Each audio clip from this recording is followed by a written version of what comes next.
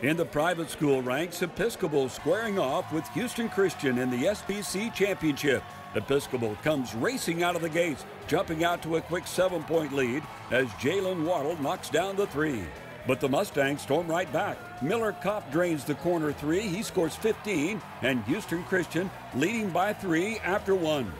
More Mustangs now. Nice move by Severe Wheeler to go behind the back, drawing the foul for the three-point play. Back come the Knights. DeAvian Houston pulls up and fires the long three, and we're knotted up at 25-25 at intermission. In the third, nice pass inside to Noah Kahn, bucket and the foul for the freshman Kahn.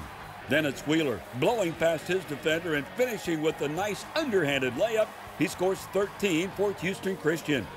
Later, it's Sam Torn getting hot for the Mustangs, and he's tearing out the hearts of Episcopal as he sinks a pair of corner threes from the same spot on the floor, and the Houston Christian fans are fired up. Head coach Ron Crandall likes it as well. The final seconds tick off the clock, and it's time for Houston Christian to celebrate. The Mustangs win the SPC State Championship with a 67-53 victory. I mean, it's a great feeling coming through this year, and actually coming through and winning SPC is crazy.